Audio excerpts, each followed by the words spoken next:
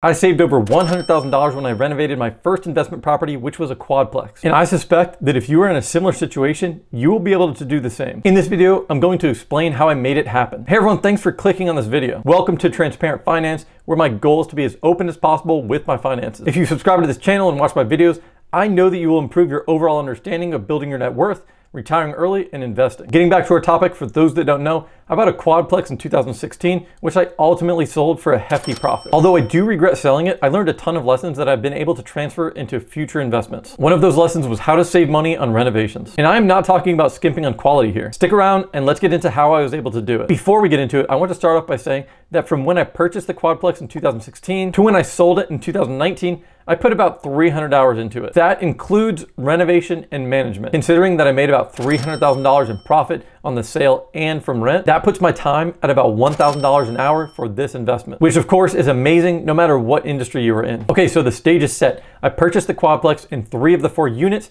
needed heavy renovations. I received quotes from multiple contractors and they range from $160,000 to $200,000 for full renovations of all 3 units. This included kitchen remodels and bathroom remodels. At the time, I did not have that kind of money. The majority of my money was tied up in the quadplex itself, so I had no other choice than to get my hands dirty. The first thing I did to save money was do all the demo work myself. I just rented a large dumpster and threw everything in there. And yes, I realize that all these real estate gurus will tell you not to do any of the work yourself because time is money. But when you consider how much value you can bring to real estate with your own 2 hands, I think it is worth your time investment. The second thing that I did to save money was pay family and friends to help me with bigger tasks. This includes the demo work and also painting, removing old flooring, cleaning, and other tasks. Usually I would pay a friend or my brother $100 per day, but also pay for food and drinks. It was a good way to spend time with friends and family while also helping them out financially and getting the work done that needed to get done. This is going to be a lot cheaper than hiring professionals to get the job done, but giving you the control of getting it done how you want it. Some people like being completely hands-off, but I found that being as hands-on as possible with my first investment property paid dividends when it comes to experience and understanding the cost of labor. The third thing that helped me save a ton of money was still working my full-time job. I did this while working on the quadplex nights, mornings, and weekends. I will admit, mostly I was by myself on those weeknights. On the weekends is when friends and family would have the time to come help. And I don't want to paint this as being a walk in the park. There were times that I would be working at my job from 9 a.m. to 6 p.m. Then I would be at the quadplex from 6:30 p.m. to midnight. Then the next morning I could be there from 6 a.m. until I had to leave for my job. This is obviously a time-consuming process, but it is worth it in the end. A lot of people do not have the ability to visualize the end goal, and that is when things can become overwhelming and not seem worth the time. I was dating my wife at the time,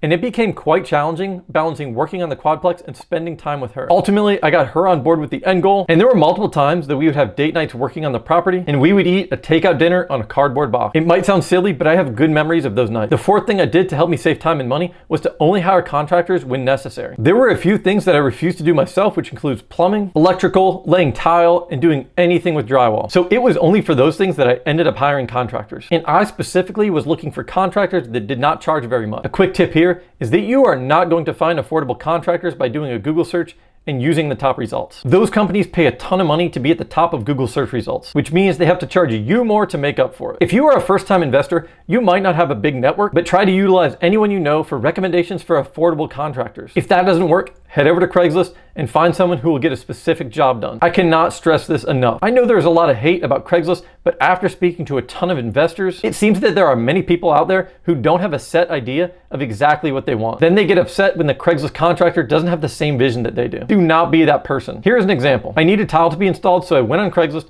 and found a tile pro who charged by the square foot. And when we agreed on a price and date, I made sure to have the place cleared out and had all of the materials waiting for him. It really is that simple. And if you own your property and you are working on it yourself, you are essentially the general contractor, and it is your responsibility to hire competent subcontractors to get the job done while providing them the vision that you want. Hey, real quick, thanks so much for watching up to this point in the video. I appreciate you all, and I wanted to encourage you to subscribe to this channel if this is the type of content that you are interested in. Don't forget to head over to my channel after this video ends and check out my latest monthly net worth update. Also, please like this video, share this video, and comment to get this video in favor of the YouTube algorithm. So how did this all save me $100,000 on renovations, and how much did it cost me? Obviously, even if you did all of the work yourself, you're still going to need to shell out money for materials. With that being said, my total investment in labor, materials, and equipment rental to renovate 3 units was $60,000. When you take that away from even my cheapest original quote, that means I saved at least $100,000 on these renovations. As a bonus, after my wife and I got married, we lived in one of the units for a year, which saved us a ton of money as we were living for free and making a profit on the remaining 3 units. Let's do a quick recap of the different ways that I was able to save money on these renovations. The first thing I did was commit to doing as much work as possible myself. This included the demolition, which I rented a dumpster for. The second thing that I did was hire friends and family to help with general labor. This might seem counterintuitive, but think of it as a way to spend time with friends and family while also providing monetary value to them. The third thing I did to save money was keeping my job and only working mornings, nights, and weekends on the Quadplex. I realize this is obvious, but if I didn't have that job, I would never have been able to afford those renovations. Lastly, I only hired contractors when necessary and for specific jobs. My tip for you is to make sure you know exactly what needs to be done and provide everything that the contractor needs